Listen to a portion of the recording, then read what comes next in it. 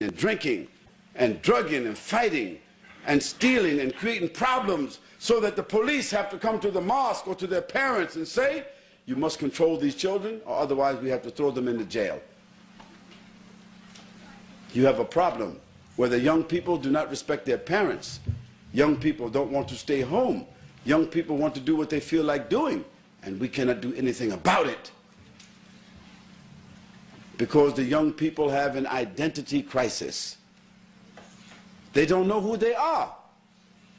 They don't know if they are Australians or if they are Muslims.